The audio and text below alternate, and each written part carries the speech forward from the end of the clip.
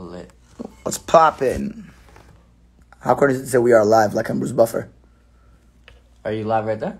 Yeah, we're live right now. Okay, sick. Give us one moment, folks, as we add in our featured guest of the week. For week time.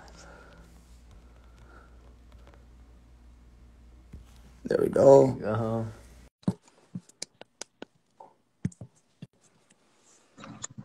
Hello. Yo. How's it going, Kevin? Good. How you guys doing? Good. Thanks for taking the time to join us, man. Really appreciate it. We know you're on the road, so it means a lot. No problem. Yeah. So for most people that are Muay Thai fanatics, MMA combat sports fanatics are familiar with who you are. So no introduction needed. However, our platform, Northern Striking, is meant to kind of give a platform to Muay Thai in Canada and to people that aren't necessarily too familiarized. So I just want to give a quick intro on who you are. And so for all those that are joining us, hello. We are live with Kevin Ross, Muay Thai champion, American Muay Thai pioneer, including the super lightweight WBC champion, the WBC international champion, amongst many other accolades. Very honored that he could join us here today. We are just going to ask him some questions so we can continue broad forward and people insight as to the things that people are doing. And again, thank you for joining us. Yeah, it's my pleasure. Thanks for having me on. So I guess to start off, first and foremost, congratulations on your retirement at the Triumphant Sports Card. Thank you. I guess my first question would be, how's retirement going? It's good so far. It's weird for sure. It's definitely a life change thing, and you're going from one extreme to another. But it was also kind of a progressive thing over the last year or so, with more longer than that really, but with COVID and everything, and the gyms being shut down and everything, not knowing if you're ever going to fight again or train again, all that kind of all worked together towards this. So it wasn't as drastic as it may have been a couple years back, and also just with the time in my life and this stage and everything, it really was just the right time for me, kind of just worked out that way. So it's not as drastic as it may have been at other times. I hear you. What I found really interesting about that Triumphant card is because we came down to fight at the TBA championships a week later from Canada. So it was a buzz. They were talking about the fights. And from the amateur fights, you had the likes of up-and-comers like Tierra Brandt and Coral Carnicella. And then you had Luke Lessay make his debut, one of the finest fighters in the amateur scene out of the Midwest. And then it closed up you in your retirement fight. So it was this really nice poetic lead up to it. And you had like these like intersecting like edges of people's careers. But the whole thing was just, I mean, I couldn't have asked for a better event and moment to really have all that kind of come together, with being the first big show that's happened since COVID and everything. And it was really like a reunion of all these different generations and everyone coming together from all over the world. There's always that piece of you that's always going to want to fight and keep going longer, but I just don't see how it could ever be better than that moment. Clearly, I mean, it would have been great to win and all that stuff, but just the whole event in general and everyone that was there and just the vibe that was there, it was really just this magical thing, Awesome. And would you say, obviously, it was bittersweet from what I understand, but was there something that was surprisingly pleasant about retiring? I guess the sense of accomplishment and just being done with a long journey, just feeling that sense of completion. There's that level of that, and I don't feel, I have no regrets, or there's nothing that I wish I could have done but didn't do at all. All of my career was really, from my perspective, was just a bonus to me, because I never thought I was going to have one fight, let alone almost 20 years of it, so you can always look back and say, I wish this, that, and the other would have been different, but for me, it was all just a blessing, and I wouldn't have changed a thing. So yeah, I'm beyond grateful for everything that I was able to do, for every every moment, the good, the bad, and everything in between. You know, it's all an accumulative thing. It's not just one moment, not just one instance. It's the whole thing put together. You know, just it's like your life. It's the whole book, not just the pages in between. Right, and that's honestly beautiful, man. Because even knowing about your story and you having to get into Muay Thai, and you expected to hear a lot of people. At that point in your life, from what I understand, you felt people would react negatively to you telling them about your ambition. And that one friend that told you to go and pursue it, and Yeah. you pursued it. I'm sure all of these things kind of like came together full circle, right? Yeah, and even just this last fight, just getting to the fight and being able to get back in there again, like that by itself was the biggest victory of all time, because every moment I was just waiting for something to happen, for someone to get COVID, for the event to get shut down, for an injury to happen. Anyone that fights knows at any moment these things can happen. So just getting to be in there again by itself was the most enormous victory, and like, yeah, there's all these levels and layers to it, but just the fact that it even happened was very unlikely, so how can you be upset about that? It's the whole thing is just a very surreal experience. This whole career and everything that's happened over the last 18 and a half years it's been like a dream. Of course. Awesome. So, going back to like all your experience, now that you have like 18 years of experience, what in your training methods changed so much from the beginning? I wouldn't really say anything necessarily changed a lot. I would say it developed and got fine-tuned. I was very fortunate to come up with people and just the way I am in general, that we're very focused on fundamentals and basics and understanding what really gets you to progress in this sport, and not so focused on, and particularly that time in the world, people weren't so focused on social media. There was no social media, so you didn't really think about it. But, there's still people that were doing it for the view as opposed to reality. So even though social media wasn't prevalent, that mentality is always there, regardless of what decade you're in. But for me, I've always had that understood that just hard work and determination is what, in the long run, will always win out in the end. It doesn't matter what you're doing. You just got to put your head down and do the work and never stop. So I feel like I've always had that mentality and perspective. And then through the years of getting more experience, training overseas, training with different people, fighting different people, you progress and develop and accumulate different methods. But at the core, it's all the same thing. It's just keep it simple and do what works, and stick to the fundamentals and develop. And those kind of things, I don't think have ever changed for me. But like I said, I was very fortunate to just come up that way, and that's always been at the base of everything that I've done. Whereas a lot of people tend to not have that right away and develop it. That's why when I teach, that's something that I really try to instill in everyone is the importance of your foundation and the fundamentals and the basics. Because if you're not building on a solid foundation, it's all going to come tumbling down when things get rough. Of course. And then going back to you training overseas, what do you think is the biggest difference between Muay Thai in North America and then Muay Thai in Asia or Europe? Like, are behind in North America? Do you think? Like, I mean, a lot of that is more just our lack of experience and lack of competition, the prevalence of where you can do it, the gyms, the high level people. That kind of thing, it's more along those lines than it is. Well, I would say they are more have that same kind of mentality where it is just very simple. They're very focused on what it is they're doing, not what it looks like on the outside, not who's watching, and it's a much more focused training, I would say.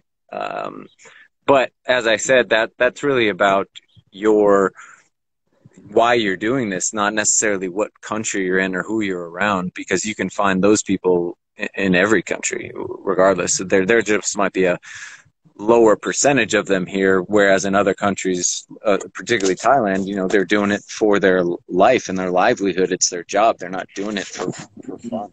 Yeah, yeah. I find over here in North America, I feel like the vibe is like very recreational, right? Yeah, of course, and that's to be expected. I think there's a place for that, and there's a good.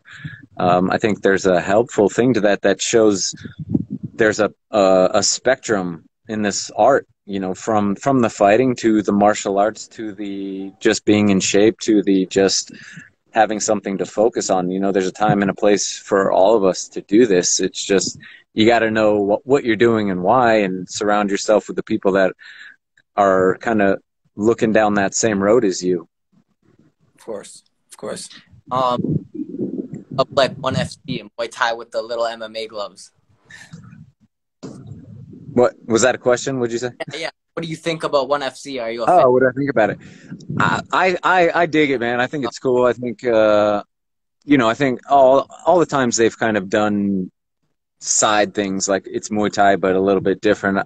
I think it's cool. I think to a degree it adds another element to the art. I think it's something, some people are just more geared towards that kind of style, so it's helpful to them, where just having regular boxing gloves, it's a different sport completely. You can't even really necessarily compare the two. I think it's I think it's great. I think it's great to have that. I don't think it's something that takes away from the sport, because the sport in itself is its own thing. No matter how you change it or whatever you do to it, it's nothing can really take away from that. So I think it's cool, and just the fact that they're able to have a platform for people to fight on internationally and on the world stage.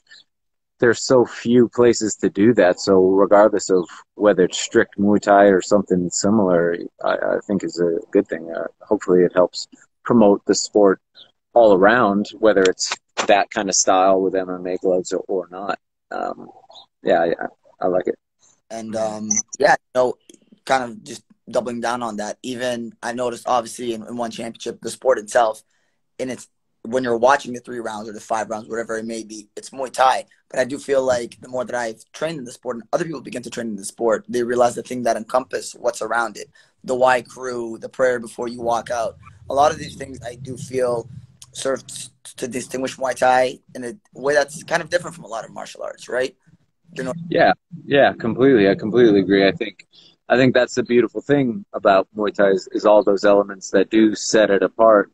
And then when you do have it in another atmosphere like ONE FC or anything like that, or Max Muay Thai, even though it's similar, just shorter rounds and stuff, it allows more the not legitimate, but the strict Muay Thai to kind of stand apart. So regardless of all these other things, I think it just kind of shows you the different elements and shows you what's what and what it is to do it at its purest form. And then there's other avenues to take as well. And for some people that might be better for them, particularly I think guys that are coming from MMA, maybe, that might be a little more their speed because they understand it a little bit more. I mean, most people don't understand how different it is just changing those gloves. I mean, it's night and day. It's a different thing altogether. It's a completely different sport. It's not, you can't even compare the two. I would even say, because you've competed in MMA before, right? And it wasn't Muay Thai with the MMA gloves, but it was still MMA. I think something that we've been meaning to ask actually is, how would you suggest someone who's a Muay Thai fighter who wants to try his hand at MMA? What do you think is the most important factor to kind of zero in on when you're making that transition? I would say the biggest thing is to learn like defensive wrestling, defensive jiu-jitsu. It's kind of like learning how I would tell people to approach the clinch. It's like start from a good solid foundation of just the fundamentals of defense. We want to learn all these things. We want to be able to do all these things. But until you're at a place where you're comfortable just being there and not being thrown around and abused, you're never going to. It's tough to develop all those offensive weapons, Right. particularly in MMA. It's like, I know if I'm a ground person, it's like, I know all I got to do is threaten this, and your stand-up game goes right out the window. And that's why you see mediocre stand-up guys kind of tool really solid stand-up guys. But as soon as you throw in that element of the ground, or even just threatening that element, it changes the game completely. So your credentials in stand-up are invalid. So understanding that it's a different sport altogether, and you got to approach it as such, just like the clinch. You got to view the clinch almost as its own martial art, because even though a lot of things apply across the spectrum of like on the outside stand-up fighting game and on the inside, there's a lot of similarities in kind of rules that apply to both. It's very different. You have to approach it as its own martial art and train for it the same way you train, and time and energy you put into the striking aspect, or else you're never gonna develop, particularly when you're going against people that have really developed their clinch game, and they're gonna throw you around like a baby. 100%. Would you say the clinch, is it going to Thailand, did it really set into perspective how the clinch is in and of itself its own martial art? Oh yeah, for sure.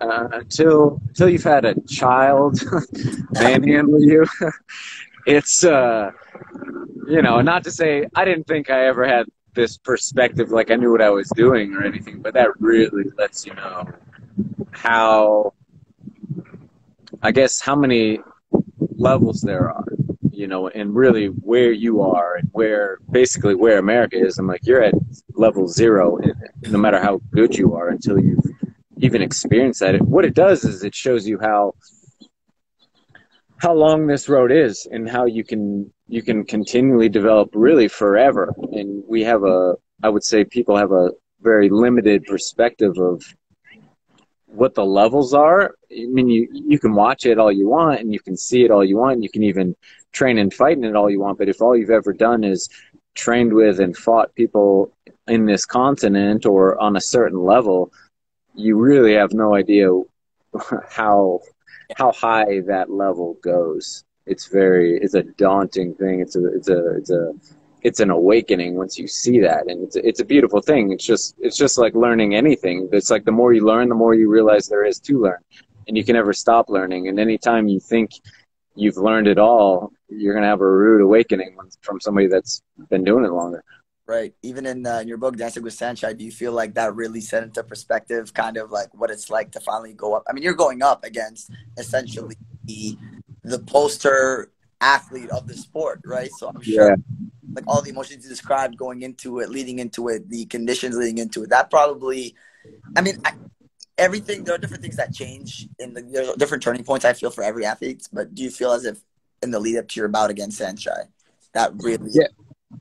Yeah, that was huge. I mean, I would say more so after the fact than leading up to it, because leading up to it, it's like you can't even really, you have no perspective of what you're doing. You just know, how far above and beyond your experience and ability level somebody is, and you can't think about what the gap is. You just got to give it every possible thing you can, and see what happens, and that's kind of been a theme for me since day one, really. So it's always been a progressive thing with continually fighting people on paper I shouldn't be in there with. It's not like he was the first one. He was definitely the biggest, I would say, gap there, but that's kind of been the theme throughout my career since day one. And each one was another stage and another step, but the next step was just as far as the one previously, Even the fact that you started training, I believe, was it at 23 years old? Yeah. The notion that to be a high-level athlete, you have to start at this time, or you have to start at this point. And it's like your whole career has kind of been, guess what? Like, not really, but obviously there's more to it than that. But I think that's one of the things that really, it's one thing to be a pioneer, it's one thing to defy odds over and over again, and to be in rooms and places that people don't think a person should be in, but yet here you are. Yeah, and that I mean that's the thing with anybody I would say that makes it to a certain level is the odds are no, you're not going to. And you could say that about anything. Does that mean you shouldn't try and give it your everything? Because you don't even know where you can get to. And I think that was a big realization for me in the beginning because I did keep myself from going after this thing that I wanted to do for almost a decade because I learned about the sport in 94. I was 14 years old. And I always use that excuse that we all have. Is like, I'm probably not going to be good enough. Like, what's the point? I'm not going to make it. Whatever it is. And, I let myself believe those things for almost a decade. And then one day I just realized how much of my life I wasted wondering or using those things as an excuse. But you don't even know if that's even real or not until you do it. You can make all this shit up in your head about why you can't and your reasons why.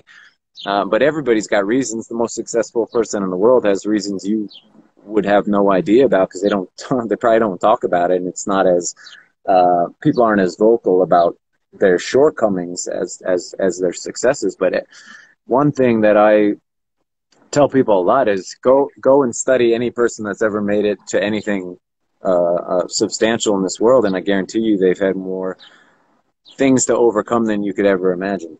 It's not about talent. It's not about being uh, born to the right family. It's not about looking the right way.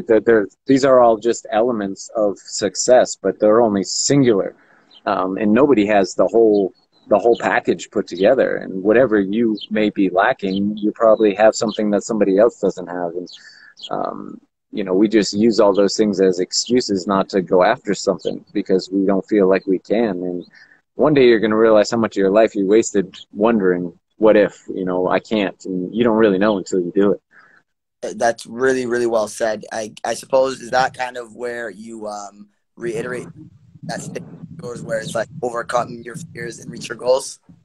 Yeah, I think you got to realize there's no guarantees in life, and none of us know how much time we have.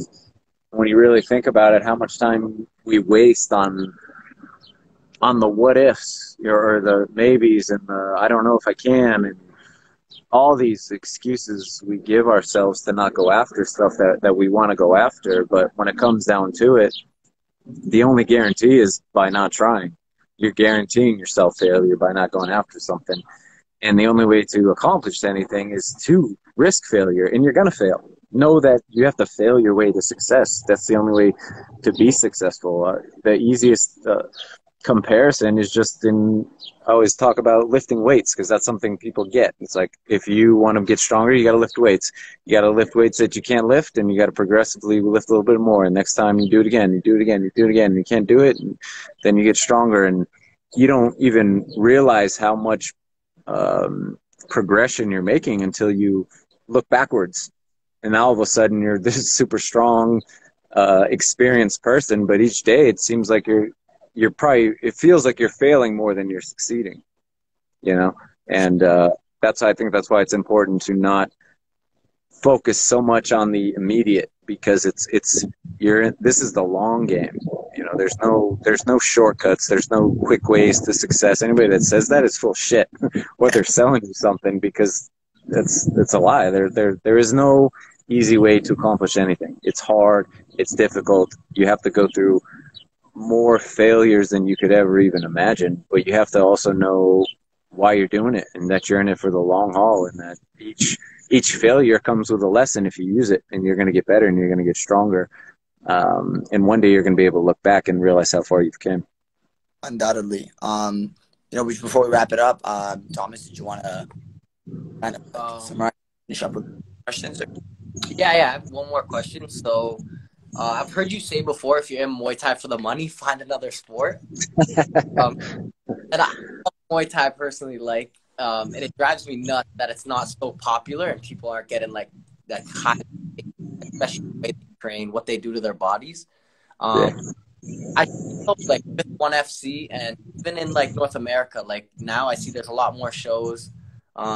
Canada. There was a show like offering like $10,000 for a tournament winner, which is like you don't even hear that, right? So, do you think in the future there will be more popularity and like potentially like people could earn a living just purely off fighting in Muay Thai? I there's going to be. I mean, I think there's always going to be that very small percentage of people that can earn a living doing martial arts or fighting. But even, I mean, you look at boxing, look at the percentage of people who actually make a living and make a good living of it. It's very, very, very small. And you could say that about really anything in life. The people that really succeed and are like the top of the food chain, it's a small percentage. And if that's your driving goal or factor, yeah, you should probably do something else. I'm not going to say that's not a good driving force. I would just say that there needs to be more to it than that. You have to want to go through this more than just the money, more than just the success, more than like that's kind of the good thing about it not being popular, particularly when I started, is that wasn't even a factor in it. Like, why would you do this sport? There is no money. Nobody even knows what this sport even is at that time. You tell people you do Muay Thai, and nobody had a clue what it was. And you had to tell people it's kickboxing, sort of. And even that, they're like, "Oh, you mean like karate?" Yeah, yeah. And I think there's a lot of good to that because it weeded out a lot of people that were doing this for those surface reasons. But as I said, just because like social media and the prevalence of the sport are more now, I always feel like the same percentage of people are doing it for the same reasons. Even if there's a higher number of people doing it, that percentage never changes. You're going to have the 10% who are doing it just for the love of the sport to push themselves, et cetera, et cetera. You're going to have the 80% that are right there in the middle for other variety of reasons, and then you're going to have the other 10% they're just doing it because they're shitheads and they think it makes them look a certain way or something like that. But yeah, so I would say there's good and bad to things becoming more popular and more prevalent, and money involved. But when things progress like that, the whole spectrum progresses, the good and the bad. So yeah, of course, I want to see people be able to make money in this sport and support themselves and their families. But there's also stuff that comes with that too. So I'm conflicted on that. I mean, I hope that it continually grows in a way that stays true to the sport and keeps the purity and the love and everything like that. But I mean, that's not the case because everything's going to come with it, Of course.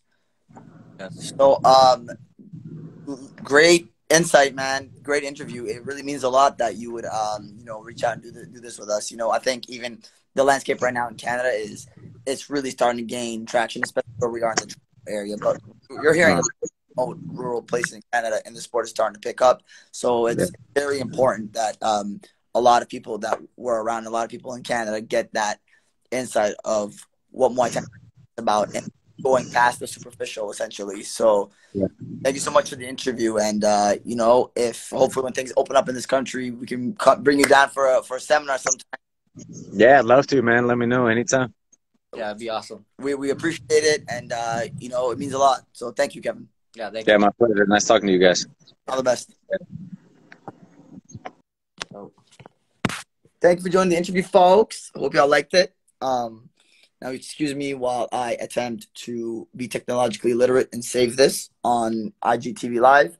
It will be available. This is Thomas, TBA champion, and this is me, okay? Just handsome. See you guys soon, and much appreciated. Okay, I think you have to end it.